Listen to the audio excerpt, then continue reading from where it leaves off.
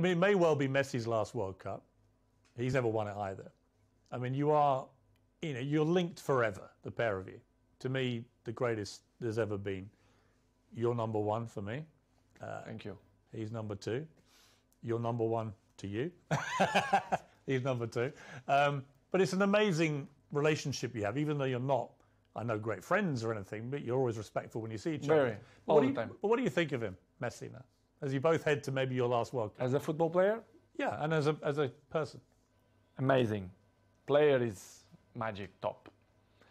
As a person, we share the stage 16 years. Imagine, 16 years we at the highest level. We share. So I have great relationship with him. I'm not friend of him in terms of, when I mean friend is the guy who is with you in your house, who speak on the phone.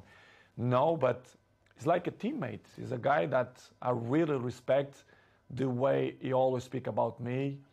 Even his wife or my wife, my girlfriend, they always respect. They are from Argentina. My girlfriend is from Argentina. Yeah.